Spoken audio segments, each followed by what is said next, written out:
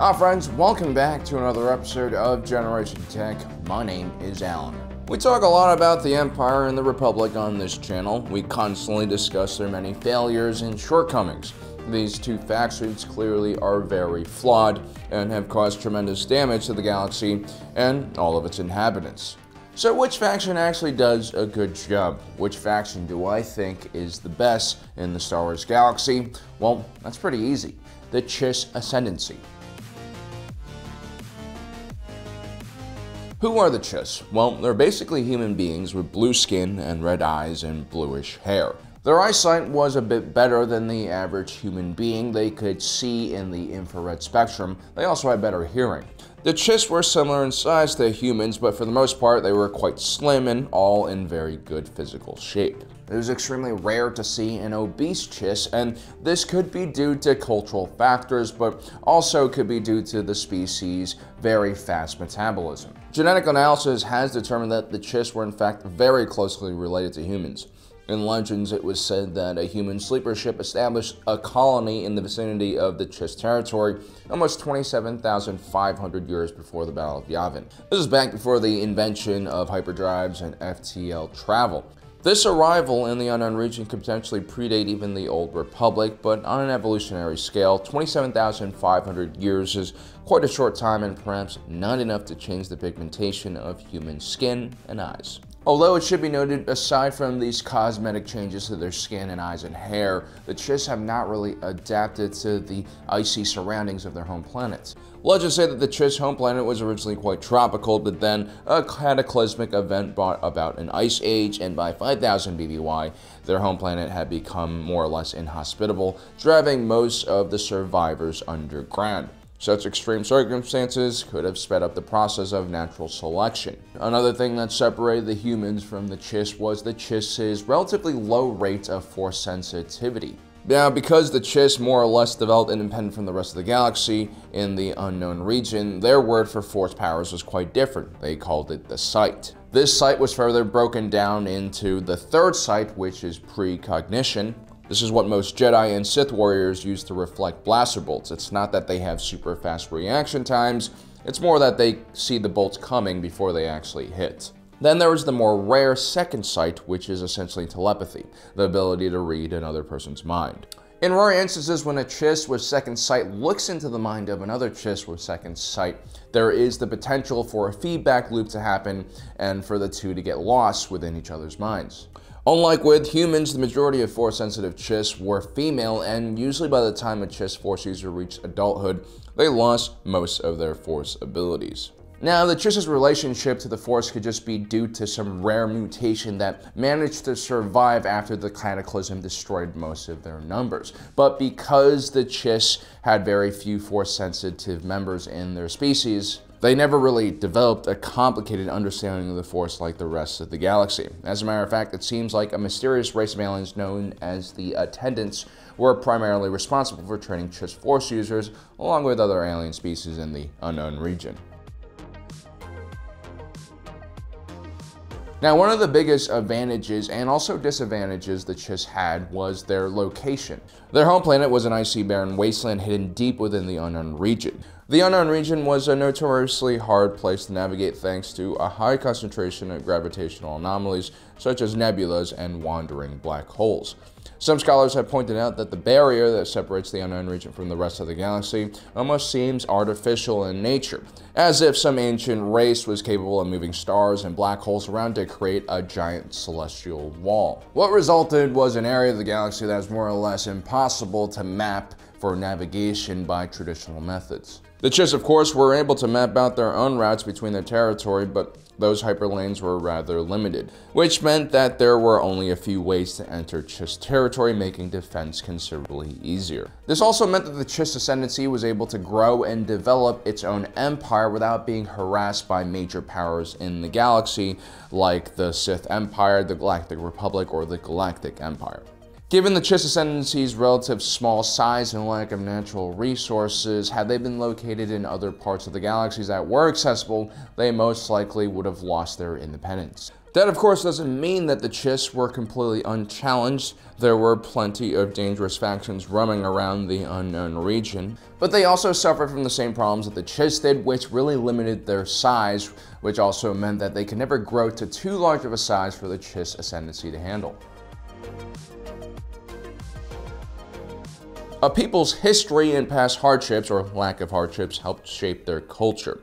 The Chiss were first and foremost survivors. Their home planet, again, was inhospitable, and their isolation meant that they had to be extremely disciplined, cautious, and well-organized to survive. This meant that the Chiss were relatively cold and serious people who embraced reason and rationale over emotions and superstition. They were also a very martial society and put great emphasis on personal development and discipline. The Chiss were smart and tactical fighters and relied on good defense and counterattacks rather than brute strength and power. The Chiss were naturally suspicious of outsiders, and their trust was hard won, but once that trust was given, they made formidable and very loyal allies. As the brilliant Chiss leader Thrawn once stated, the Chiss must be approached from a position of strength and respect. One must have strength, for the Chiss will deal only with those capable of keeping their promise.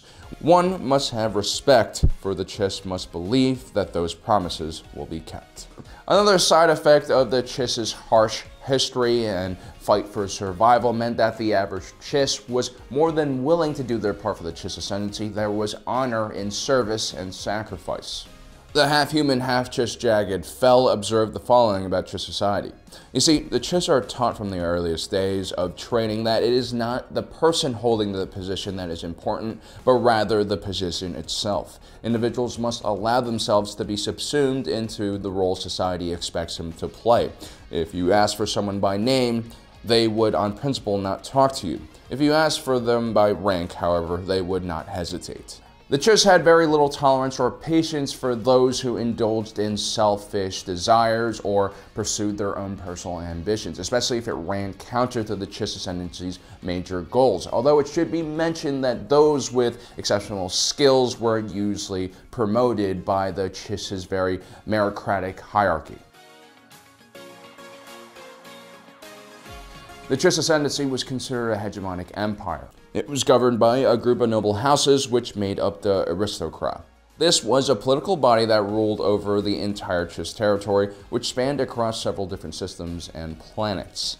The aristocrat was not only in charge of passing legislation and edicts, they were also in charge of the day-to-day running of the government and the entire bureaucratic structure. While this might seem antiquated and backwards when compared to a representative democracy, or inefficient when compared to an autocratic system ruled by a powerful dictator, we must remember that the aristocrat were beholden to the same rules and cultural norms that the rest of the Chiss were beholden to.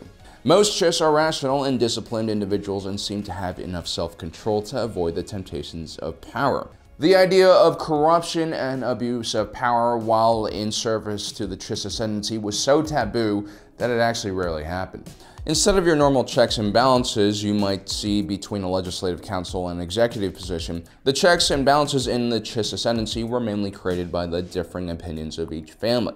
So while the Chiss Ascendancy's government structure might seem quite strange for such an advanced species, it actually performed quite well because of their cultural norms.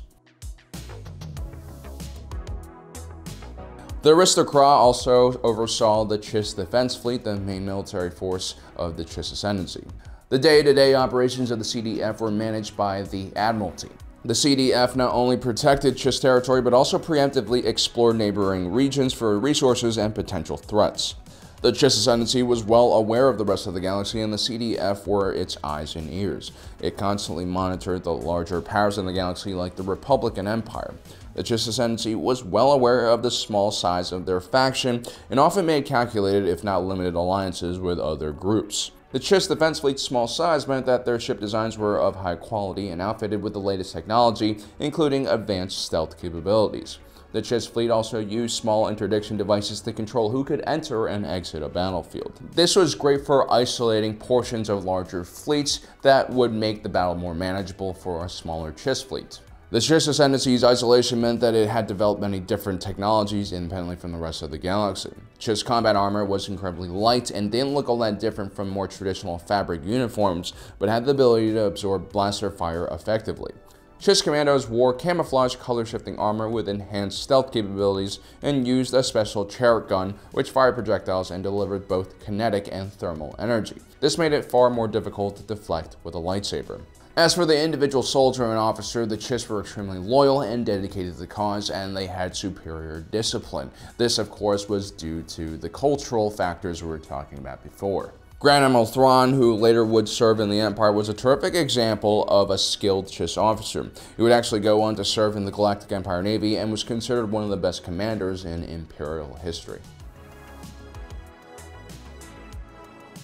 Of course, the Chiss Ascendancy was not without weakness. Despite their superior culture and technology, the scattered hyperspace lanes of the unknown region meant that the Chiss fleet never developed navigational computers like the ones the rest of the galaxy used. Instead, they relied on Chiss navigators who used their third sight to avoid gravitational anomalies. These navigators were cherished by Chiss society and protected at all costs.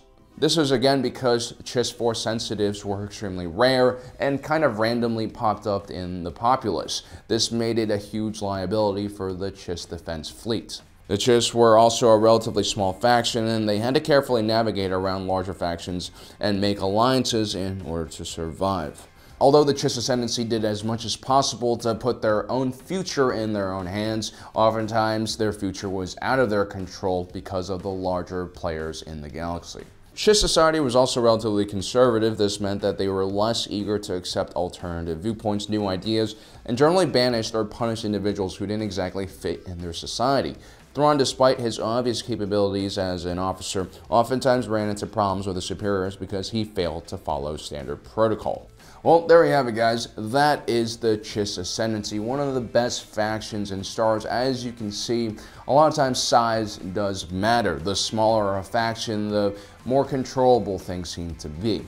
Well, guys, let me know in the comment section below what you think about the Chiss, and let me know which faction you like the most or think is the best. Don't forget to subscribe and hit that notification button so you don't miss out on the rest of our awesome content. And as usual, thanks for joining us today. If you're watching this, you are Generation Tech.